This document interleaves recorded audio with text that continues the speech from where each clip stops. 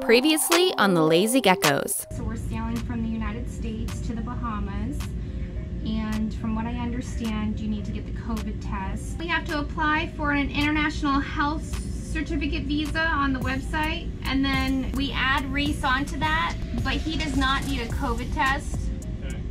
We take our test here. That first day is day 0, and then we have 5 days to get to the Bahamas. And then once you get to the Bahamas, 5 days later, you have to take a COVID test there. Okay, so you have to quarantine once you get there. For 5 days, and then take a COVID test there. Right. And then you pass that, you're good. Yeah, but on that website I was on, they gave marinas where you can go, and they have testing. Right, yes, you say the marina? Yeah. After months of work, we're headed for the Bahamas.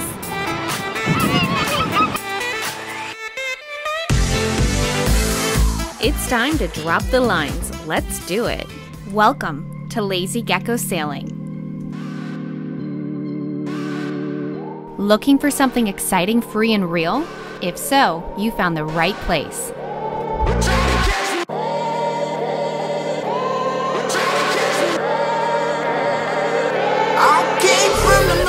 Meet Calypso, our floating home.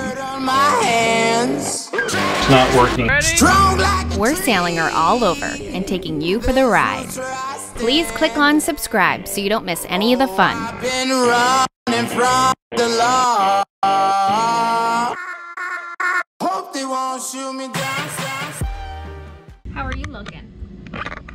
Good. How's that oil? It was time. I mean, it wasn't bad. It's just it needed to be changed in the transmission. The transmissions are on 200-hour cycles. The engines are on 500-hour cycles. So, but it's just easy. I mean, you just take it, you suck. It's like a half quart or something like that out.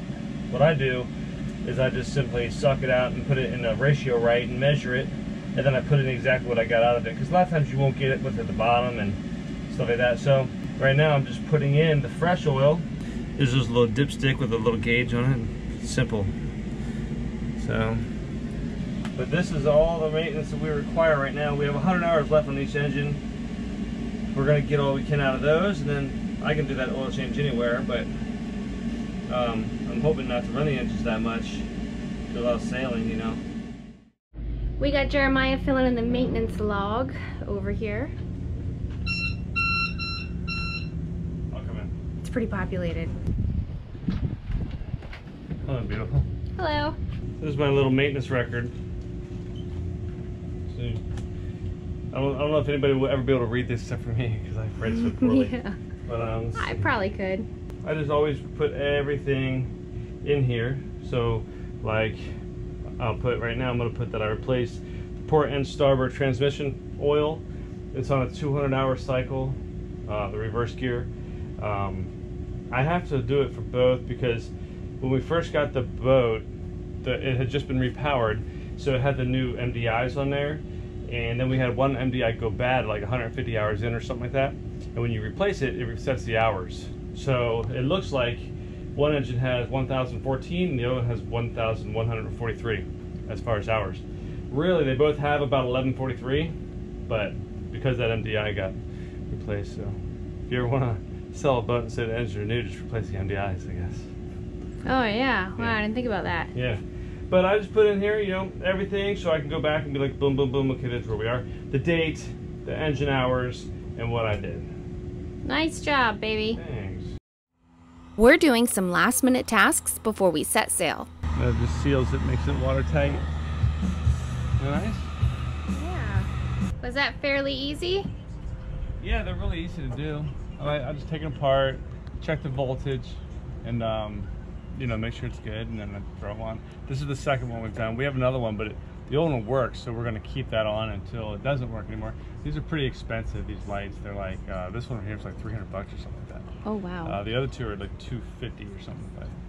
Yeah, you want to, you know, try to make them last. It's nice, you know, now we'll have lights down at the waterline. We were using one up at the top of the mast, but, and it worked fine, but I'd rather boaters be able to see, like, at eye level, your boat at night, you know. So we replaced it today before our next overnight passage, which is probably within the next couple days. We wanted to be like a nice, bright, shining star out there. It looks like our new dinghy engine has arrived. So excited. Jeremiah's up there to get it, and we'll put it on. So he was in the middle of washing the boat. I'm inside cleaning the boat. So I was down here just finishing up the kitchen, vacuuming, and cleaning the floor, and then I'll be done cleaning.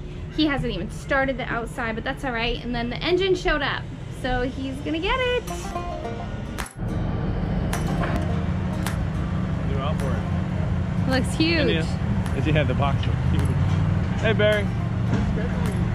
Yeah, man. This scheduling is great. We ordered this engine 3 months ago and it's arriving the day before we leave the dock. We weren't sure it would make it in time. We were hopeful though, and it worked out perfectly. Yeah, have a good one. Nice, right? Yeah. It must be like a 200 horsepower in there, I don't know. We're proud new owners of a Mercury 20 horsepower engine, and it's electric start. Now to get it on board.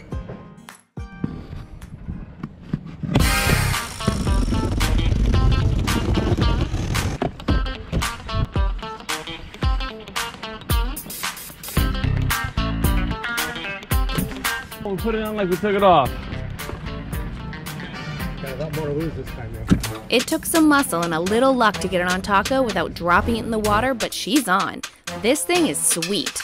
We had a Yamaha, which we had nothing but bad luck with, so we're excited to give this thing a go. You want to do it? No, you do it. All right. It's the engine you wanted. I don't know, let's see.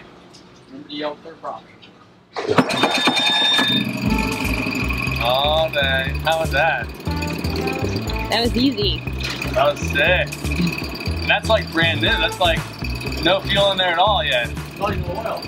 Yeah, what? It needs oil? That's You didn't cool. have to crank it 50 freaking times. No. That's nice, right?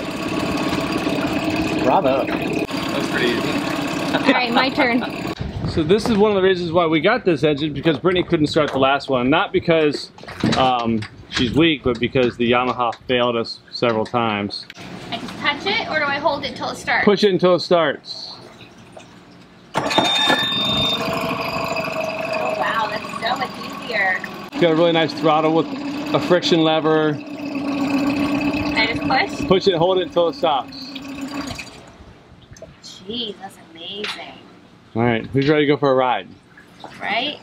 An No, evening I'm serious. little ride. John, you ready? I've been drinking all day. I don't know if I should. Do you have my life preserver aboard? What? You're fine. Jeez.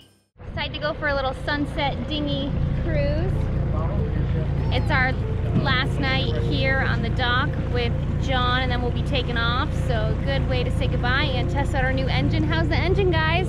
So far, so good. We're not rowing yet. Here we go. A little stroll around our home marina and we're all set to depart tomorrow morning. We'll miss our friend John, but I'm sure we'll get together soon. Definitely think I won't have any trouble doing it. No, I think it's a huge upgrade, especially for you. You just push the button and go. These things were showing like they're not in stock anywhere, and we had to order it from like the factory, and it took about 3 months. It came a month early from what they originally said, which is great. But they shipped it, dropped it off right here at the marina, unpacked it right on the dock, put it in one of the carts, and wheeled it down here and threw it on. We were able to lift it between the two of us, and then another guy helped. It's 99 pounds. John's back there like, That's all right. oh look, Herbert or something down here. It's the engine weighs 99 pounds. The last one was a little bit heavier, but it was successful. We didn't lose it in the water. Good morning. After a few months of repairs, Our Lady is ready to sail us away. Are you ready?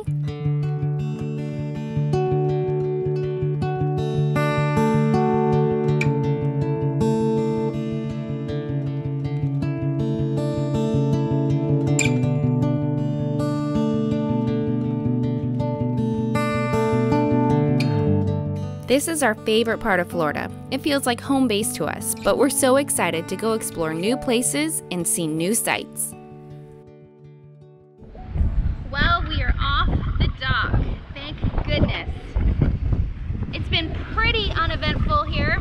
Trying to find an area where there's no wind so you can hear me. Oh, there we go. Perfect. Today's been pretty uneventful. We got up nice and early to get off the dock. I think we had about a 12-hour day of sailing down the ICW. We're going to Cape Canaveral. We might go through that lock, depending on weather. We're gonna check it when we get there. If the weather's good, we're gonna go through there and go offshore tomorrow to go to more southern Florida. Trying to get down south. If the weather's gonna pick up and be bad, then we will stick with the ICW, but we prefer to go offshore. Otherwise, nothing else going on. It's been really calm. So good to be back on the water. It's a little hot. I'm actually still in my underwear that I wore as my pajamas last night, and then I just threw a sports bra on. It's that hot, but that's all right. I'm excited to use my new anchor, windlass. This is the first time I'll be using it since installing it. I'm excited. I'm also a little nervous, you know, because we haven't used it, so I'm like, oh, I hope everything's okay with it, which I'm sure it is. We both installed it. We know what's going on. We recently replaced our windlass and anchor chain. It's a pretty great feeling knowing we have brand new gear holding us in place. Hello there. Hi. I get to use the new anchor. I know. That's exciting. Yeah, just take your time with it. You know? I will. Yeah, kind of watch what it's doing. It might act a little different. You know? Sure it'll be fine. Yeah, I think it's gonna be fine. I see that you're gonna shave. Yeah, I'm gonna cut my hair up a little bit. I saw the hair clippers in the bathroom, and I'm like, that makes perfect sense because I just cleaned the bathroom yesterday. No, I'll do it on the back of the boat. Oh, yes, yes. Okay, that's even better. So we have this thing where whenever I clean the bathroom, it's like perfectly lined up with the once a week when Jeremiah cuts his hair. He usually cleans up pretty well, but 2 times ago he didn't, and I was a little upset. I have to go out there and I'll do it like by feel, then I go in the bathroom and I'll like just like fine tune. Okay, so he makes both of our areas dirty. That's great. But you know what? I don't mind because he saves us money. He's been doing it the whole time I've actually known him. We're going on 12 years. What do you save us, like 20, 30 a week? This haircut's pretty Basic? pretty easy to do. I don't think it is. He has 3 different styles. He goes shorter on top, longer on the beard, or he goes longer on top, shorter on the beard, or he just makes them even across the board.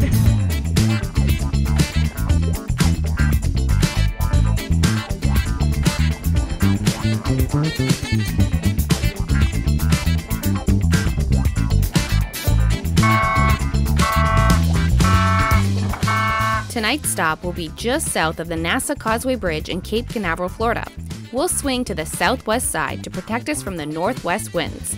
We're expecting a calm night tonight. Let's drop the hook. First step is getting the anchor ready by letting it dangle. Then once down, I'll hook up the bridle. The windlass is working great and we're all set up for the night. So that went well. A little hard getting the bridle on my anchor chain. It's new anchor chain. I'm not used to doing it because we haven't anchored recently. So and everything's kind of stiff. So it was a little tight getting that bridle around the anchor chain, but I got it and I think it went pretty good. It was 3/8 bridle. 3/8 chain, but it's just brand new. It has that coating on it. Yeah, maybe that's what it is. It's got like a galvanized coating on it, so it's probably made a little thicker. The bridle line is stiff, so I Yeah. couldn't pull it up to give me slack. Because it's been out of the water for so long. Yeah. But this will loosen it up. We're just sitting on top of it now. The wind should go to basically like we're facing right now tonight from the northwest, so it should be good, but they're light, man, like 7, 9 knots, something like that. So we're gonna grab some sundowners, set our chairs up, and enjoy the evening. I knocked dinner out a little bit earlier. Made up a little beef and broccoli with some wild rice. Knocked that out. I already got the dishes done, so time to enjoy before tomorrow, another big day. I don't want this on film. Actually, I'm gonna film you. Film that fucker. I sprayed him, he fell back off, and now he's like... This is what you do when you don't want cockroaches on your boat. Look at him, he's like, oh. Oh no, he didn't make it. No, he didn't. Last night, I walked up to the boat, this is where the dock was, and I saw something jump into the exhaust duct. And I was like, oh, Hold on, is that let me show it. I was like, oh, it must have been a crab. Say it And again. then we got here, and I came over, just walked right down here as soon as we got here, and I looked over the edge to see if the edge got cleaned off because of the water, and this dude was sitting right next to the exhaust duct like freaking out, and I was like, oh hell no. So I knocked him in, and then he started swimming for the boat. I was like, okay, we're gonna get some killer. So hopefully, we don't have any cockroaches. Hopefully he just hopped on there last minute, the last marine, and went into the exhaust duct, and that's the end of them. Show me how you fend them off. What are you using? Yeah, well I had him, so I was like, come here, little cockroach, and I got him back on there, and I was like, and then he just fell off. You do not want cockroaches on a boat. Not fun. There's so many nooks and crannies for them to hide. Oh my gosh. So I'm happy that we're sitting here battling the cockroach. That's the highlight of our day. It was so calm. Battling cockroaches. Is there another one? No. Okay, I was gonna say we have a problem. No, I was just handing you the thing. I'm just putting this away. Oh, okay. Thankfully, this was a lone cockroach. Sorry, fella, you've got to go. It was time to enjoy a sundowner. Well, it was supposed to be. That was a major fail. I sat down, went like this, moved my chair, and spilled my drink everywhere. So I'm drenched, Jeremiah's drenched, and the worst part about it is Jeremiah said, don't sit your drink there, it's gonna spill everywhere. And I soaked him. He's not too happy with me. That'd be cool, right? He's decided to go offshore. Yeah. Last night we weren't. I woke up this morning and we are, so I put my lovely patch on. Well, the weather's changed a little bit, so I think it'll be good. Be able to get a nice little hop in, and it won't be too bad. We're gonna go down about an hour, about 7 miles, and then go through the Cape Canaveral lock, and then that's pretty cool. That's where they bring the rockets through. Yeah, that'd be awesome. Yeah, and then we're gonna go out the Port Canaveral Inlet and sail overnight down to Palm Beach. Cool. Yeah. Beautiful this morning. Nice calm anchorage. It's always nice to wake up and enjoy some coffee or tea. Time to weigh anchor. 44, 35. Okay, going in neutral. The canal at Cape Canaveral Barge Canal, I think it is, has 2 bascule bridges and the lock in the middle. We're going into the first one. They do limit, like this one only opens in an hour and a half hour, so you kind of have to just time yourself to get there. I think the lock goes up and down like as you need, but the one behind that, on the east side of that, the bridge, it only opens at certain times, and it has limited hours on the weekend, so it doesn't open between 12 and 1400. So you kind of just have to time it right. There's a little spot in the middle that you can anchor to wait if you need to. We're coming through right now. It's almost noon. We'll see exactly what happens as far as time frame, but if we have to, we'll just throw the anchor down in the middle, wait before we go into the lock, and then go when it makes sense. So we'll see how it goes, but it's pretty cool to go through this. This is where a lot of the rockets go, which is awesome. Surprising they make it through these little bridges. Trying to time this just right, we decided to wait for the next opening. Ready to do this? Yeah, I don't want to get stuck on the other side of the canal with a bunch of wind in there and then have to wait 45 minutes for the opening. So there's a nice big open area right here. We're just doing slow circles. And then we'll go in there and then hopefully time it just right, and then go through the next bridge, and then it's open ocean after that.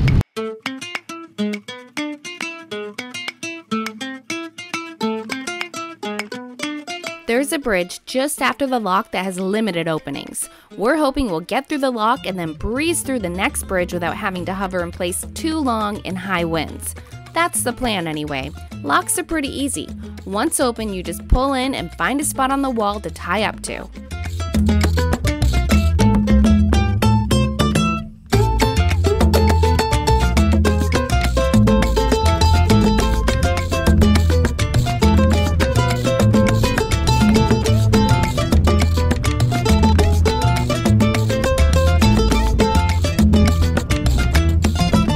This lock has a pretty small up and down range, so this was a quick transition.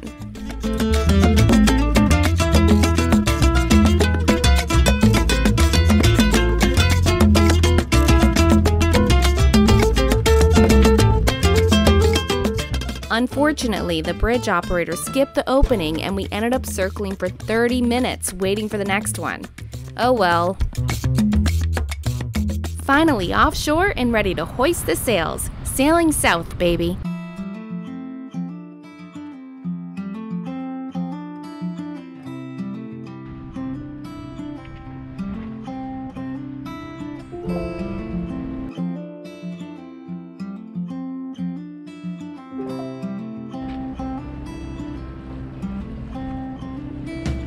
Nice.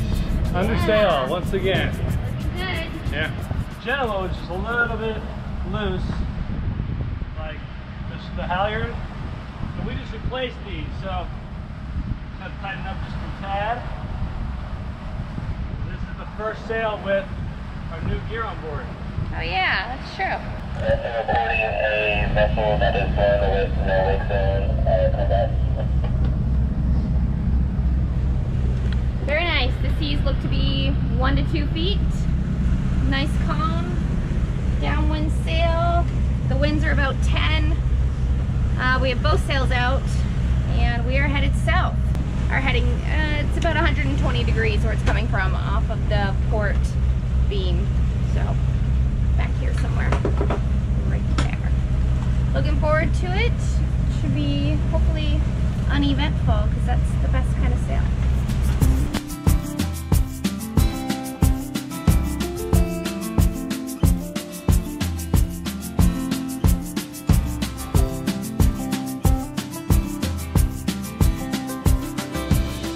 It was a lovely sail and decent winds. Next stop, West Palm Beach for our jump to the Bahamas. Coming up on Season 10 of Lazy Gecko Sailing. We're going down. I'm gonna go for it. From the beginning. Hit it, boys. No, it's not done yet, man. You're gonna blow us up. You're always giving me crap. 100th bug bite. Why do you keep letting bugs bite you? What's that mean? That is one rough, stingy ride. We hit the Gulf Stream a little early. How much damage we get? We are all checked in. That's amazing, huh? This is our first beach in the Berries. The hotspot won't work. Hope you like black coffee. Next to the Blue Hole in the Bahamas. Some big freaking sharks. Just not working.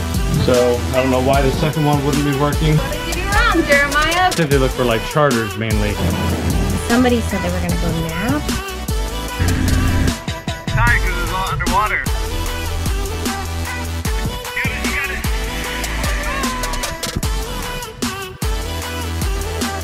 Your spaghetti dinner was about approximately $16.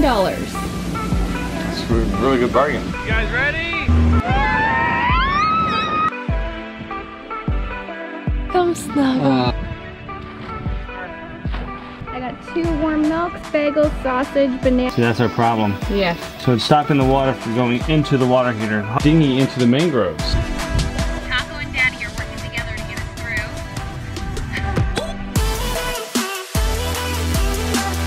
She's ready. So now I'm working out and cooking. And he confirmed our props are stuck.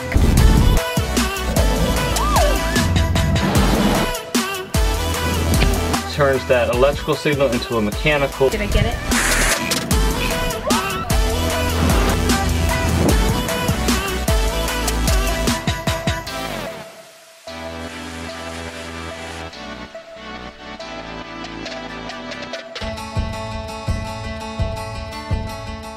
Want more? Check us out at lazygeckos.net. Remember, patrons can get complimentary access. You can also visit our Vimeo channel. The link is below. Don't forget to click subscribe to get all of the fun. See you next week.